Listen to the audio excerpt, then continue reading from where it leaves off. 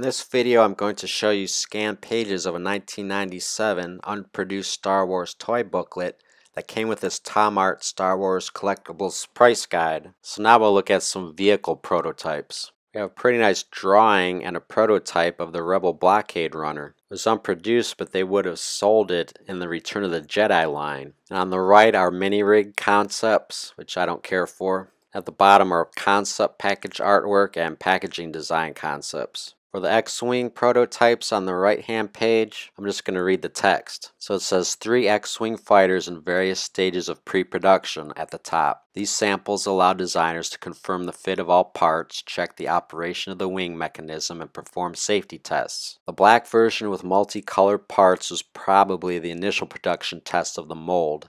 The near-finished version became the final engineering pilot when Kenner and Lucasfilm approved the product for manufacturing. Below that has photos of a 2-figure X-Wing trainer found in the Kenner archives. This was proposed as a possible 1986 line extension, and it's interesting to note that the figure in the forward cockpit with goggles in position. This may have been intended as a new figure had this product actually been produced. On this page it says work on the White Witch vehicle ended with the cancellation of the droids and Ewoks lines. But what's interesting is it shows the concept drawing, early mock-ups for the vehicle and packaging, plus 2 views of the final painted prototype.